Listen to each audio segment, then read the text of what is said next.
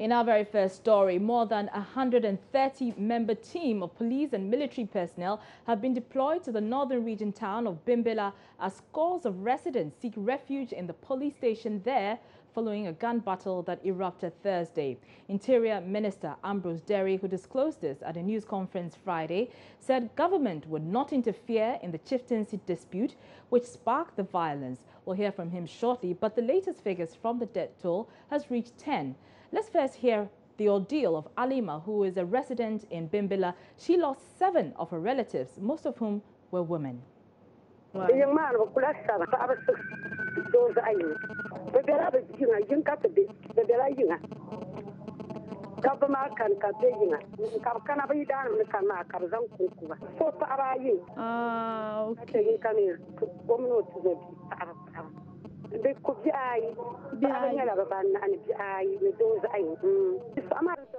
They killed 7 people in our house, 6 women and 1 man. The attackers who came for their husbands killed them because they did not meet their husbands at home. They killed 4 women, 2 children and 1 man. I wasn't home when it happened. I heard the bad news from the village I traveled to do business, so I came back home this morning. When I was told about the tragedy, I was confused because I least expected it. They say some people are against the enskinment of a chief, so they came to the house and shot them. We have not wronged them in any way. My husband's father is the one who is taking over as chief when the chief of Bimbilla dies. So they are jealous and claim he is supporting this new chief about to be enskinned. They were firing gunshots and people were running away, but the women did not escape because it is believed that women are not usually killed in such clashes, so they were home. I was lucky I left for the market yesterday. Otherwise, I would have been killed too. The men did not leave home on purpose. Some of them were at work and others were at their rice farms in some villages when it happened. We have all deserted the house and there is no one there.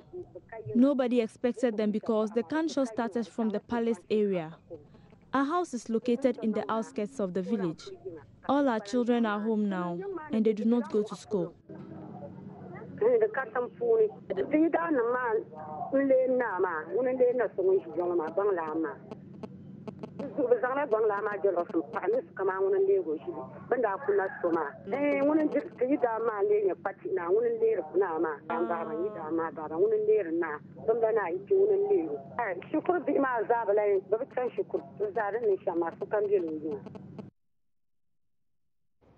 So that's the ordeal of Alima, who is a resident of Bimbilla, whose relatives, 7 of them, were killed yesterday. Now, as we indicated earlier, the police CID has dispatched personnel from the elite unit of the service to Bimbilla to help maintain law and order in the area. The reinforcement team is made up of personnel from the action units of the service and crime scene management unit at the CID headquarters here in Accra.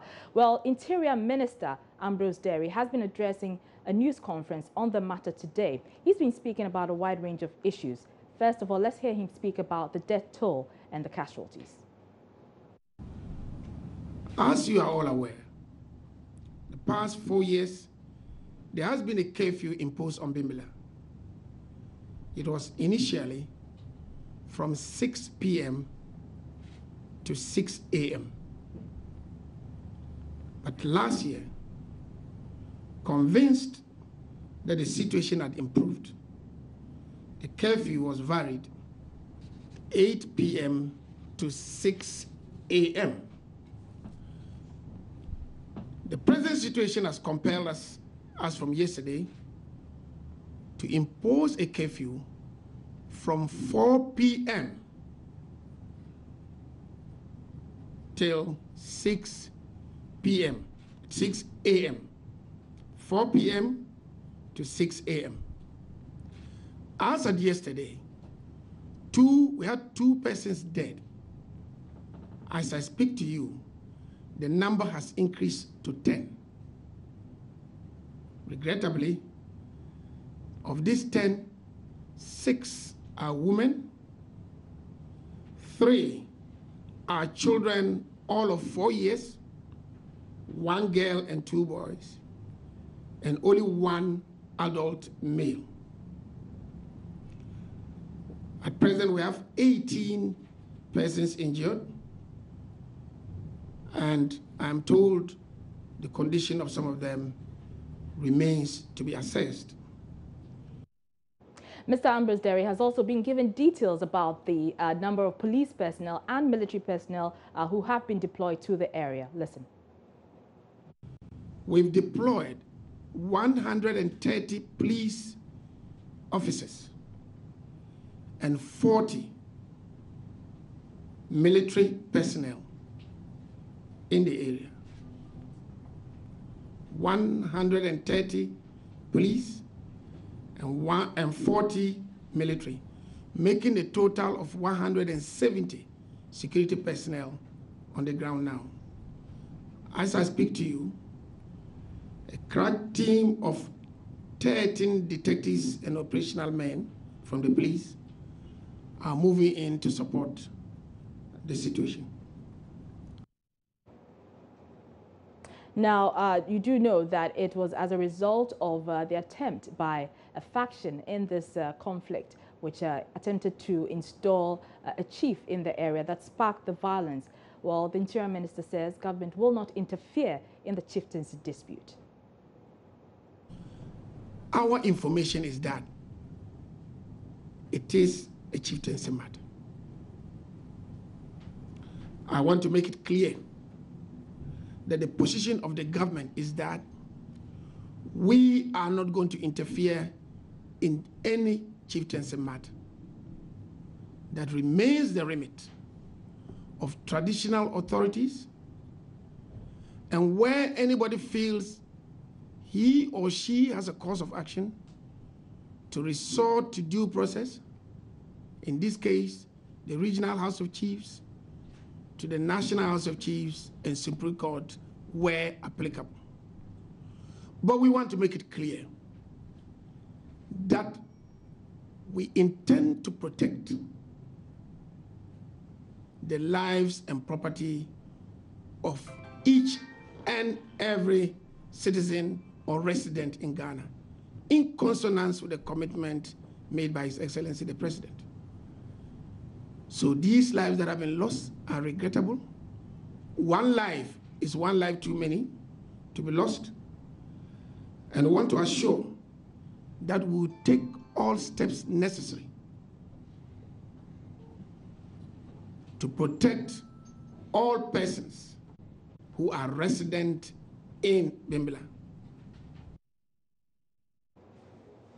Meanwhile, the National Peace Council's Northern Regional Executive Secretary, Reverend Father Thaddeus Kusa, has called on the Supreme Court to quickly rule on the Bimbilla case to end the atrocity that keeps recurring in the town. Speaking earlier on The Pulse with Gifty Apiando, Reverend Father Kusa pointed out that it's about time both parties understand each other to retain peace in the town. The issue in Bimbilla is purely an intra-gate chieftaincy problem. And over the period, we have been able to bring them together a number of times. And they are all willing to get the issue over them. But the issue as it stands now has a legal connotation because it's at the Supreme Court. And each of the parties to the factions to the conflict are eagerly awaiting the Supreme Court ruling, because they all have their own interpretation to the rulings of the National House of Chiefs, which gave the mandate to the current regent as the one who should be officially recognized. So, and the appeal has been made by the other side, or the family, and they think that with that appeal, the regent has no jurisdiction in certain traditional issues like enskinment of chiefs, which actually, I must say, brought about the current situation we're all facing. So it's a legal issue for now, and I think the legal people should try to help us to come out with their own verdict so that at least we'll move on from there. Okay. Will that be the antidote? Because I've been engaging one of my colleagues here who's been following this problem and has also studied in that area, in the security area, I must say. And one of the things that he's saying is that once the Supreme Court is able to put out their ruling on this matter, that perhaps should suffice. From where you stand, do you agree with that position? I agree 100% with that statement, because all the engagement we have been having with them, the dialogue process we have been having, it has come out clearly that they are all waiting for the Supreme Court to come out with its verdict. You know, even the last time we met them, that was about 2 weeks ago, they came out with common activities they wanted to go and undertake in the community. You know, despite the fact that the case in the Supreme Court, they still recognize each other as brothers and sisters, working together. You know, and we could see an improvement in a relationship, in understanding issues about the chieftaincy. But this is the bottleneck. And until we get through this issue, we will continue to have this problem emerging, because the regent who is sitting at the moment on the rulings of the National House of Chiefs believes that he has a mandate to execute and perform traditional functions, including escapement of chiefs. But the other side thinks that no, once the appeal has been made at the Supreme Court, that mandate does not exist.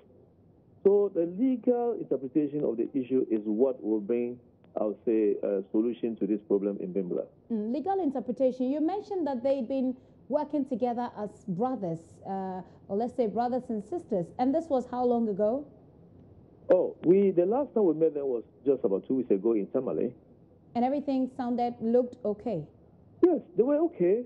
They were okay. Also, yesterday, I took me by surprise to hear that this has gone on, but later on I realized that it was out of the process of skinning a warrior or the chief of the warriors.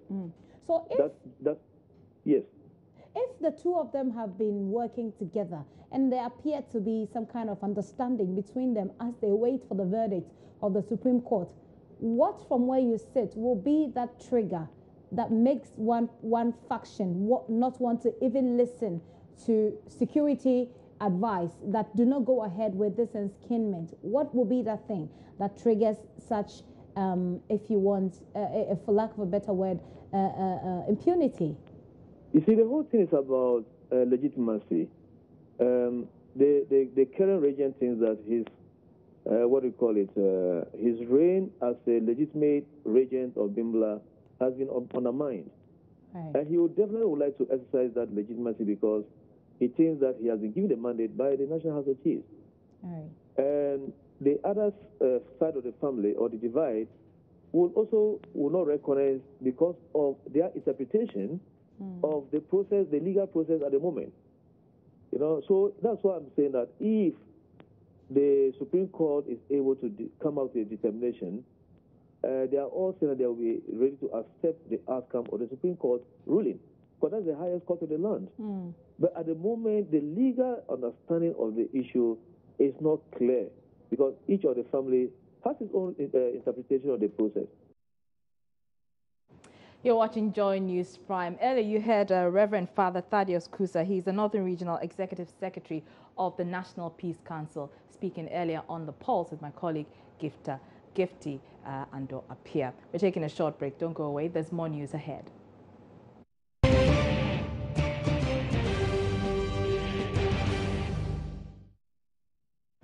You're welcome back. Now, residents of Mafidove in the central Tong district of the Volta region are complaining about the fast deteriorating state of a newly constructed access road there. According to them, the contractor did a shoddy job. It has resulted in the road developing defects shortly after completion. They want the Akufo-Addo-led government to, as a matter of urgency, send the contractor back to site to repair the damaged portions of the road.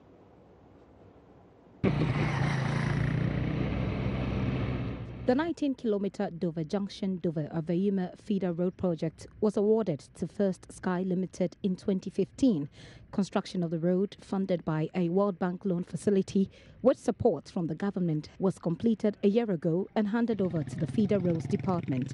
However, the road has started developing potholes, with bitumen eroding off some sections, whilst its drains have become breeding grounds for mosquitoes. Hosa Gago, a resident of Mafe Dove, mentioned that several attempts to draw the contractor's attention to some shortfalls observed during construction were ignored.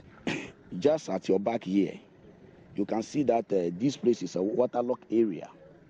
So during the time they are doing this drainage here, they diverted the drainage to the area there, though there's residents living at that place. So as they directed the drainage to there, some of us were advising that already the place is a waterlogged area. So if they directed the drainage to the place, it will develop the people more of the water, maybe flooding. But the contractor didn't listen to us. The question they asked us is that, do we need road, or are we preventing the people that water shouldn't disturb them? And we say, we need the road. But here in the case that it's not that because of the road that our people should die in the water. But he didn't mind us. There is a similar development on the Kpando-Alavanyo stretch of the road linking Kpando and Hohoe municipalities, which is also being constructed by First Sky Limited. Residents there also have similar concerns. Checks at the Volta Regional Secretariat of Feeder Roads indicate the Dover Junction-Avayime Road is in liability effect period. According to the Feeder Roads Regional Engineer, David Asensu, works on the Kpando-Alavanyo stretch is about 65% completed, but works have stalled because the contractor is waiting on government for payment to resume work. Dover, that is Dover Junction, Dover to Avayime Feeder Road is 19 kilometers, and it was awarded to Miche First Sky Limited. As we speak now, the project has been completed and is still in the defects liability period.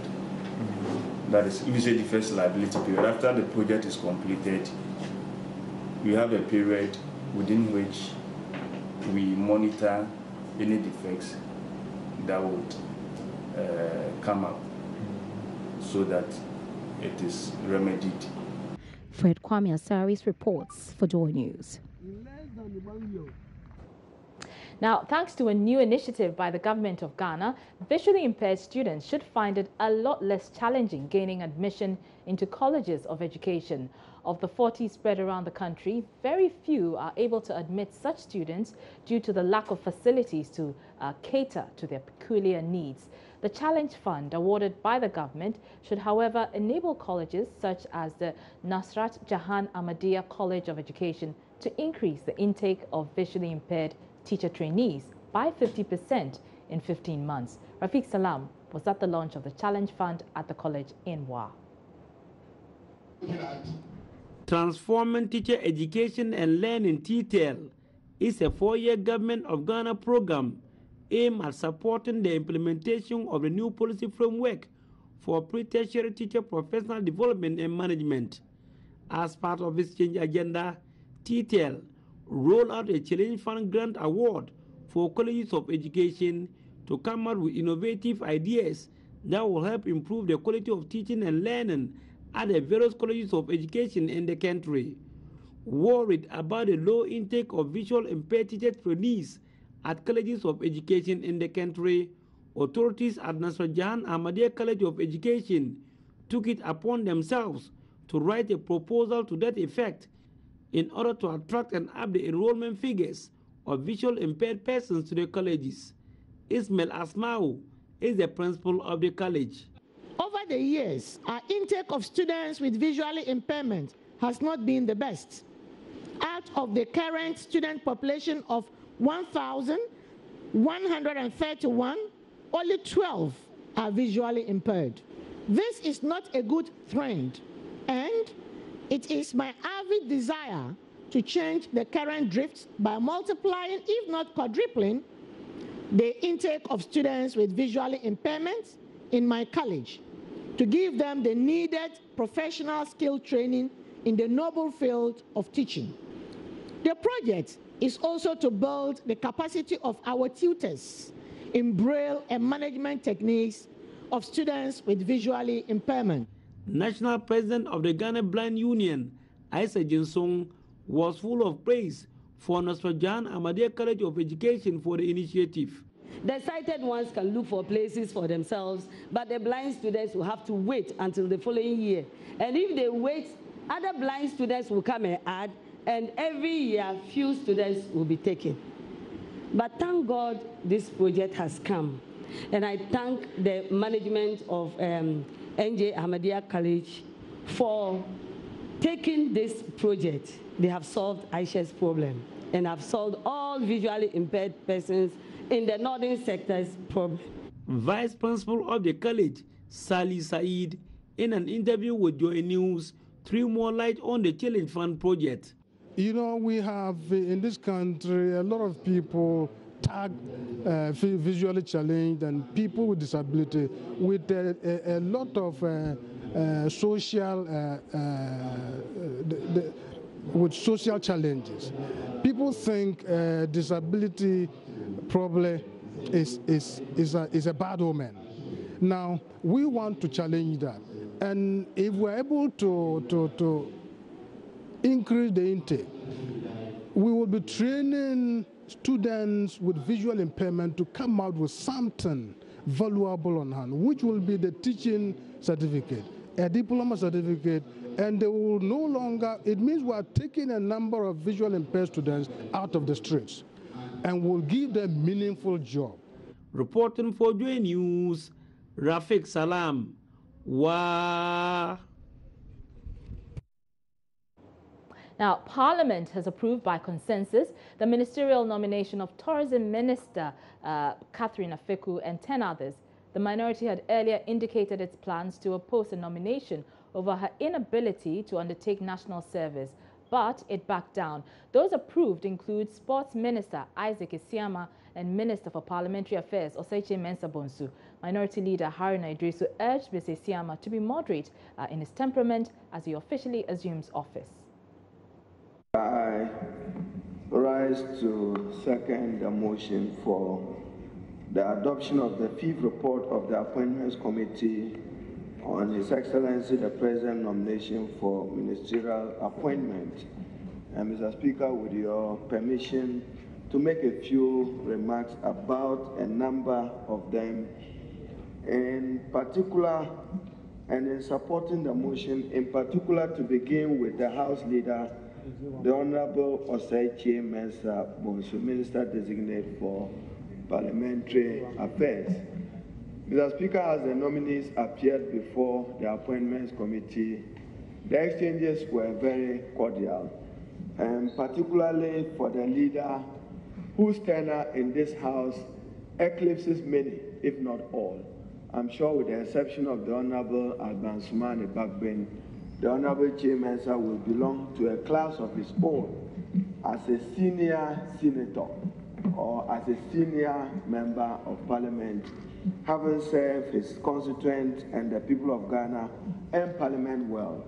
We trust that, Mr. Speaker, he will support you to build a more responsive, transparent, and formidable Parliament that will hold the executive accountable for his actions. Mr. Speaker, we take encouragement in his commitment to support you for this House to have an improved standing orders, which, Mr. Speaker, your person have already given a public indication to support. Mr. Speaker, he is also forthright in sharing and having harmony with you in your thought of the sponsorship and promotion of a private member's bill. Mr. Speaker, undoubtedly, the Honorable Oseiche Mensah Bonsu comes to the leadership with immense experience as minority and majority leader. Mr. Speaker, he tasted all the soup, the one without onion and pepper and salt, and the one with salt.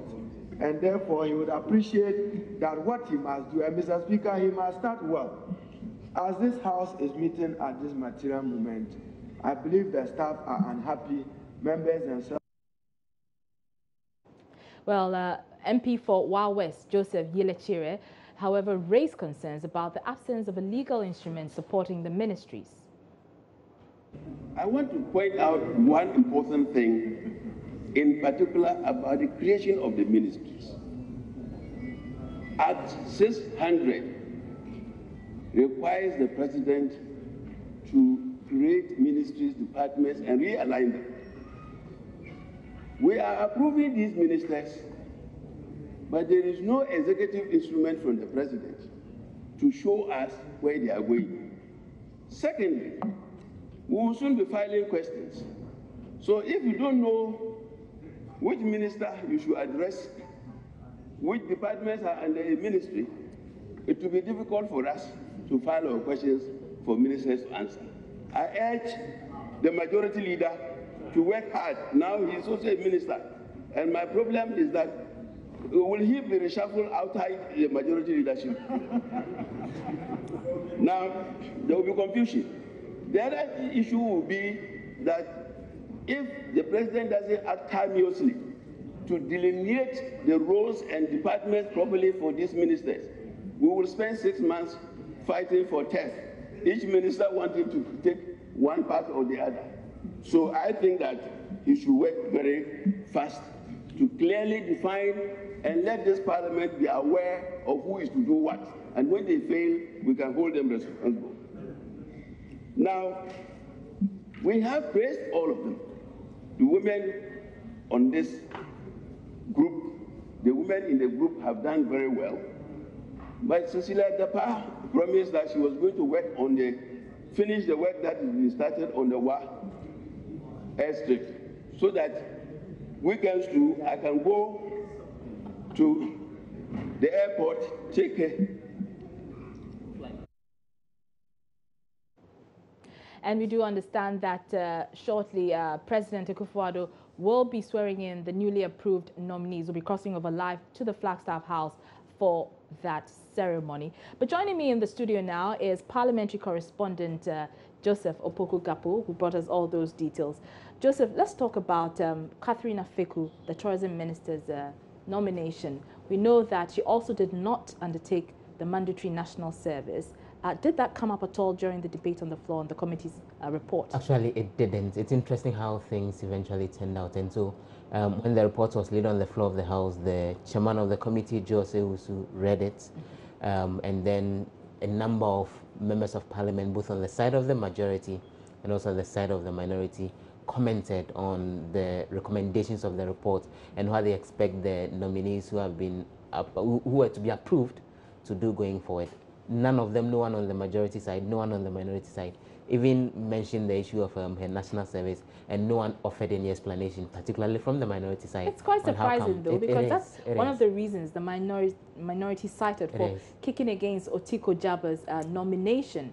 And the interesting bit is that even after the session, we tried having interviews with some of the members of parliament, particularly on the minority side, seeking explanation on how come things look quite different when it comes to Catherine Afeku, but all of them declined comment. The indication being that it goes back to one of the issues that came up earlier, that looks like the main concern that the minority had with Otiko did not exactly have to do with the issue of her national service. It was about her demeanor and the alleged insults that she had thrown at the president, which they really wanted her to withdraw, which was how come they needed something of substantial basis, the legal thing having to do with the national service, and then they used that to drag her nomination back. So very quickly, does this conclude the vetting process of all the ministerial nominees? So, you know, Parliament has approved 36 of them. These are the substantive ministers.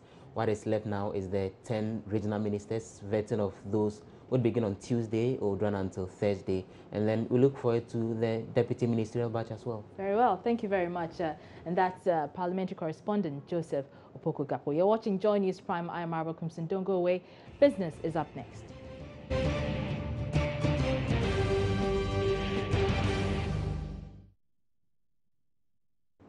You're welcome back. Now, the Administrator General has called for the prosecution of any member of the previous administration found to have been responsible for the alleged missing of over 200 state vehicles at the presidency. David Yaro says the current administration must query the past chief of staff or his chief director, who submitted to him a signed copy of a vehicle inventory that had a total of 678 cars. He spoke on the Super Morning Show with Kojo Yangson. In my record, 678. 678, thank you. Yes. Now, did this include an actual physical check of each vehicle? No, you mean the Administrator General to go and count them one by one? Yes. No, it didn't, because we have made sure that all these are captured in the handover notes, and the handover notes were discussed with the incoming and outgoing ministers of state, and they agreed. So as soon as you do that, they become the property of the state or agency in charge. So it's now the responsibility of the agency to look at the handover notes vis-a-vis what is on the ground. They are now to do the physical check to be sure that what is being handed over to them is there before they sign and take up. Okay, so just to be clear, the Administrator General's office did not physically see these 678 vehicles. You simply saw... Our duty is just to build a database of these properties. And you can appreciate it that even looking at the challenges, the office of the president alone, for me to go and see, assemble all 300 is for me to count. Then I'll go to Ministry of Defense, Ministry of Foreign Affairs, Ministry of this, Regional Coordinating Council, Accra, the regional, no, it's going to be just next to impossible. It is now the minister's responsibility to make sure that his property is secured. So if you look through and your property is not there, you will follow up. If you say take your handover notes, finally a car number V8, what and what is not there, you just look around to the officers supposed to be using it. Then you identify that this car is in the hands of this person, and then you take steps to retrieve your vehicle. Okay, so just to be clear, for the benefit of our listeners, the Administrator General's office and yourself, you have no way of confirming that the list of vehicles that was tendered during the handing over process is accurate. Yeah, of course, we are dealing with a human institution. One or two miscreants could decide, for purposes known to them, not to include some of them in the handover notes. In that case, it will be difficult for me. But if that happened and later is detected that a car is missing, then the minister should be held responsible.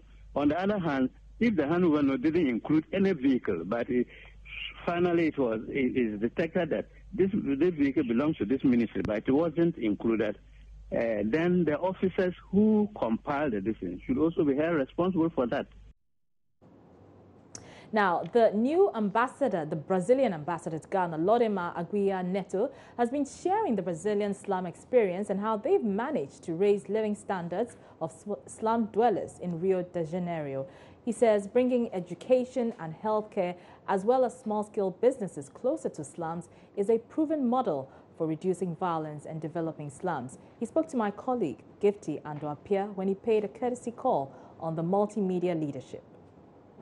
We implemented some national policies, social inclusion policies from the national government. For instance, low-income housing, new units that were built to take people away from risk areas in the slums. We had those social inclusion initiatives, like, for instance, housing, but we had also some health initiatives. For instance, the city of Rio de Janeiro, the municipality of Rio de Janeiro, decided to establish primary health clinics all over the city. And we managed to jump from 3.5 to 70% the number of people that would have access to primary health attention, healthcare, so that they don't need to go to hospitals, would flood the hospitals, the emergencies. See? And we have social workers from the community itself who would go door to door every month and update the information, the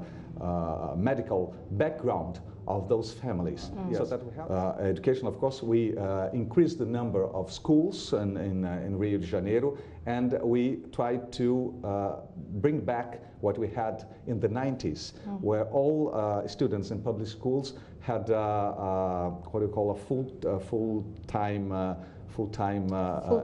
education. Okay, how do you call it? So they don't go to school, they don't run a shift system. Exactly. Yes. And you would have the academic education, but also we would add 2 more hours of sports and arts. You see, so we aim to get to 35% already, and the idea is to have 100% of students in public schools attending the whole day, attending school the whole day. Creation of local jobs, small businesses. You see, what we saw with the decrease of violence because of the policies that the state government and the municipal government implemented in Rio de Janeiro. I'm talking about Rio de Janeiro because I know more about the case because I was there in the last 4 years. Now, if you bear the name Nelson, Azuma, or De Souza, chances are you have Brazilian ancestry. Over 180 years ago, some of the freed slaves from Brazil settled along Ghana's coast, Jamestown to be precise. They're called the Tabom people. The Brazil embassy, in collaboration with a professor at the University of Ghana, will soon roll out a DNA program intended to trace remnants of the Tabom lineage. The DNA program will also help the embassy to gather statistics about them. There's a documentary coming on, and we wanted to be part of the 60th anniversary celebration of Ghana. And then we have this DNA project, which is to try to identify who are the Tabom, what's their DNA origin, how many Tabom also went to other parts of Ghana, and try to know who they are, trace them, exactly. The idea is to, well, having the DNA of those people, you would try to identify in other areas of the country those people who have similar DNAs, and then you would then identify that those people in other areas are also from Tabom origin.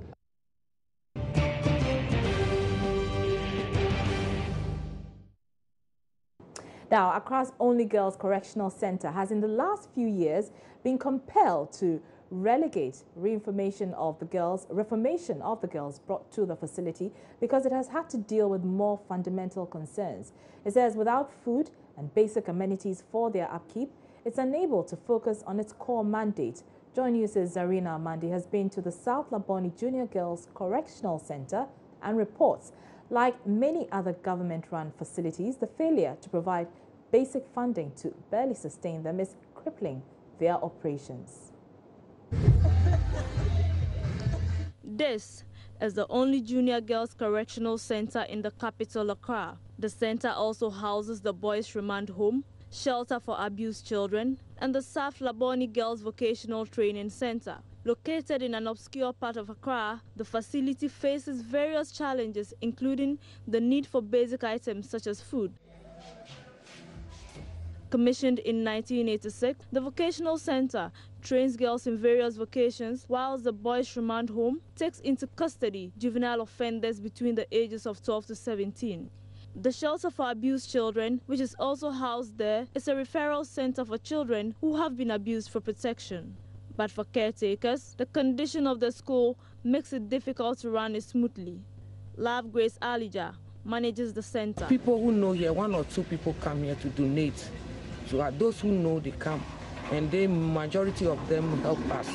Though it's a government institution, government provides some funds, but we need more people to donate so that we'll be able to cater for these children here. The inmates should ideally be taken through vocational training such as bead making, dressmaking, catering, and hairdressing to help them gain skills and reintegrate them easily into society.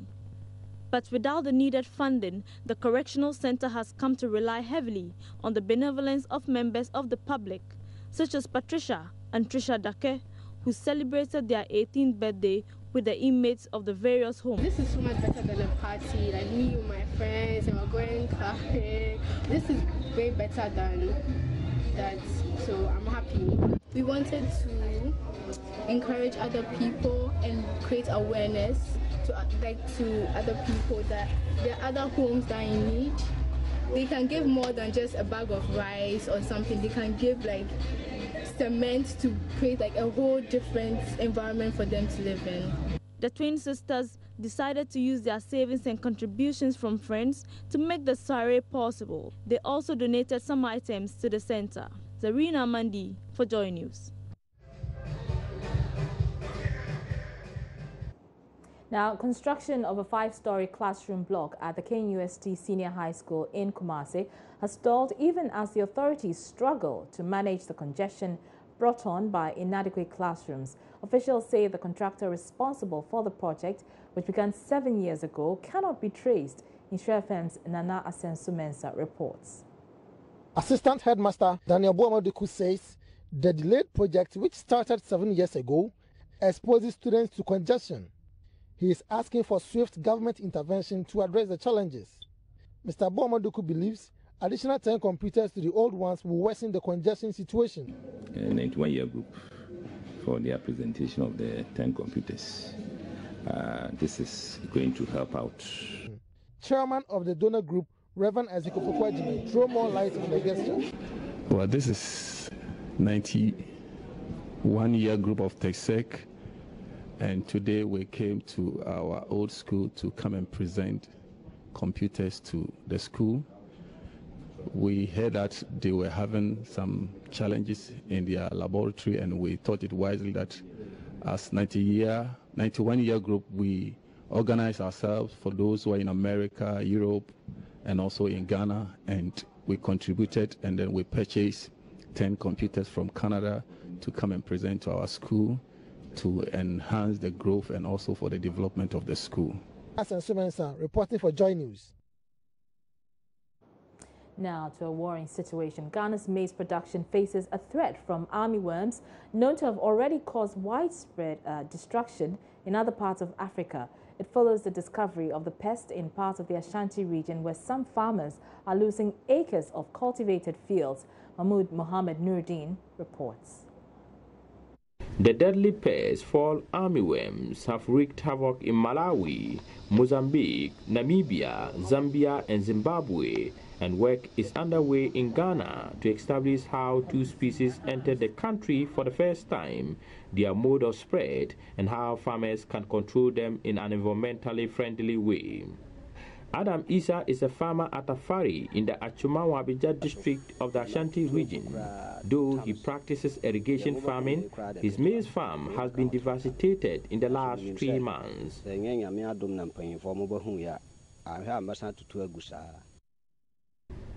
At least 2,500 Ghana cedis has already been spent on spraying the farm without positive results yet.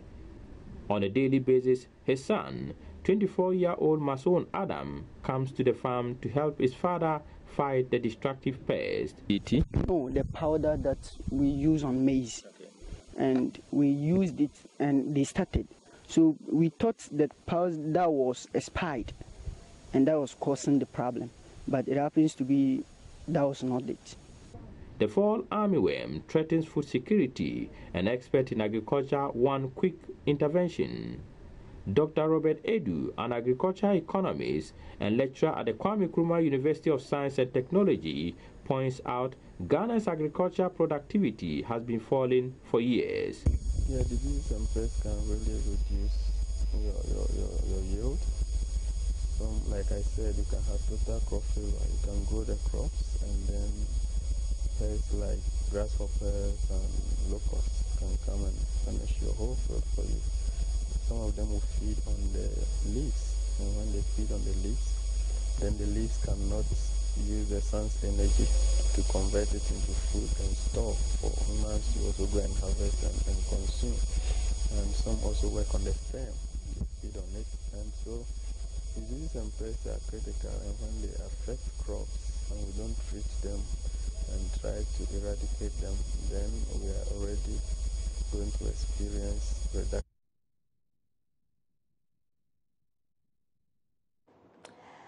And that report was filed by Mohammed Nuruddin. Up next is entertainment news. Don't go away.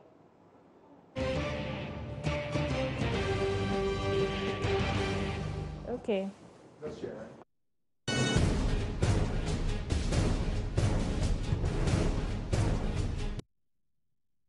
All right, you're still watching Joy News Prime. Let's go live. Let's cross over now to the Flagstaff House, where President Akufo-Addo is swearing in 11 ministerial nominees, including Minister-designate for Tourism, Arts and Culture, Catherine Apeku. Shall come to my knowledge. All shall come to my knowledge. In the discharge of my official duties. In the discharge of my official duties. Except as may be required. Except as may be required. For the discharge of my official duties. For the discharge of my official duties. Or as may be specially permitted by law. Or as may be specially permitted by law. So help me God. So help me God.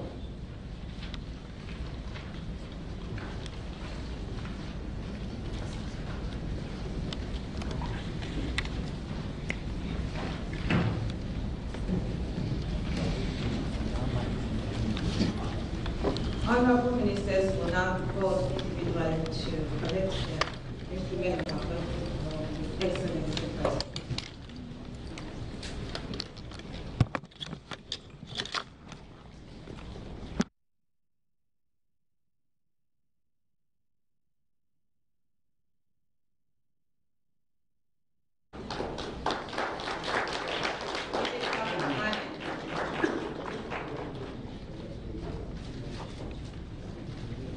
Honorable Catherine Abelema Apeku, Minister for Tourism, Arts and Culture.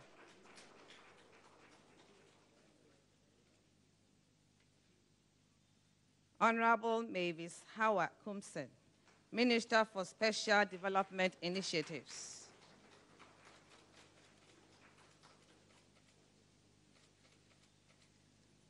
Honorable Awal Mohammed Ibrahim, Minister for Business Development.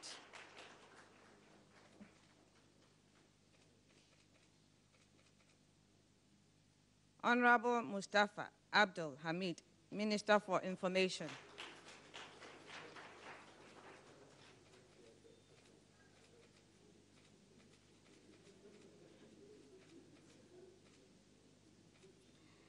Honorable Isaac Asiama, Minister for Youth and Sports.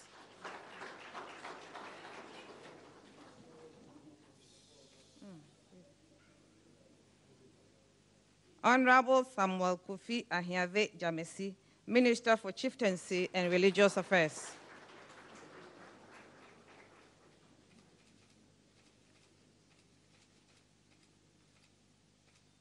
Honorable Cecilia Abna Dapa, Minister for Aviation.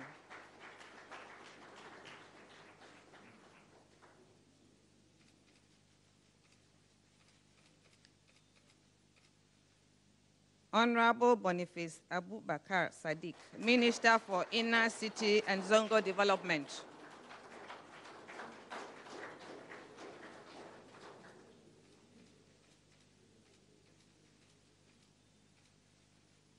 Honorable Elizabeth Na Afolekwe, Minister for Fisheries and Aquaculture.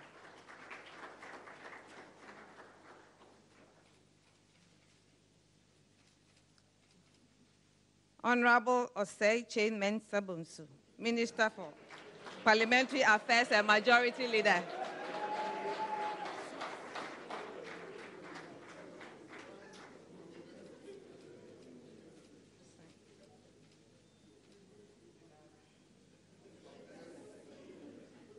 Honorable ministers will now be called upon to sign the oath book.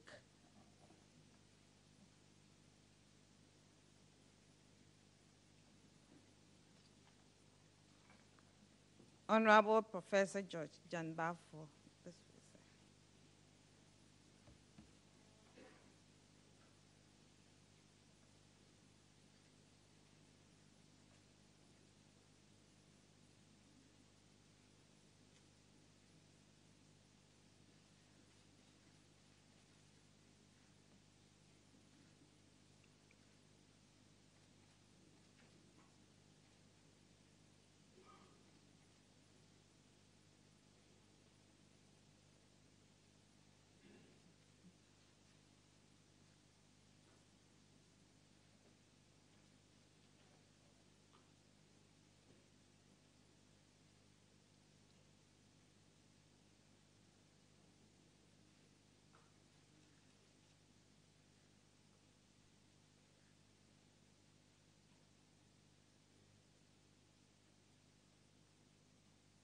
Honorable Catherine Abilima Afeku.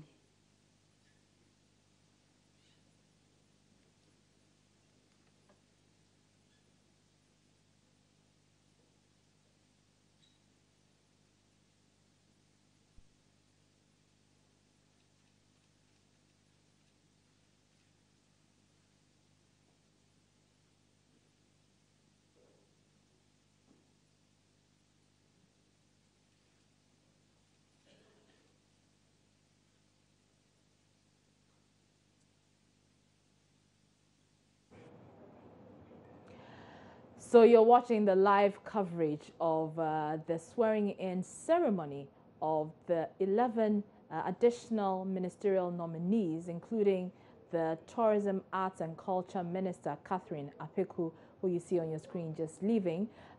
Earlier, they were each given their instrument of office by the president. He handed it over to them. Right now, what they're doing is they're individually coming to sign a book. They're pending their signatures as ministers officially ready to embark on their official duties. Now, as you know, Parliament earlier today approved the nominations of all of these ministerial nominees. There was the expectation that the minority would kick against the nomination of Tourism Minister designate, or rather Tourism Minister now, as she's been approved, Catherine Afeku, because she had also indicated, as in the case of Gender Minister Otiko Afisa Jaba, that she had not undertaken the mandatory national service. But minority members have agreed to allow her to pass. They have not given any indication as to why they did not kick against her nomination, seeing as she had that same issue that they had with Otiko Afiso Jaba there. So the minority approved her nomination, as well as that of Sports Minister Isaac Esiama and 9 others. And they are right now appending their signatures. So you're still watching Joy News Prime, and right now you see the Information Minister Mustafa Hamid there also appending his signature. You're watching Joy News Prime. We're breaking and we're taking a short break. We'll be back with Joy News Interactive. Don't go away.